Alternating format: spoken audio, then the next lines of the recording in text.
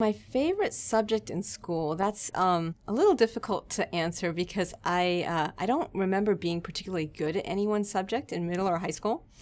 And I would have to say that over time it became math, and that's because I had like light bulb moments with math in middle school, or actually in high school one time.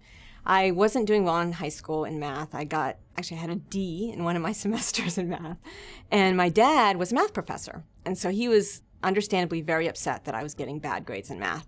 And so he sat down with me and he tried to explain a particular concept to me.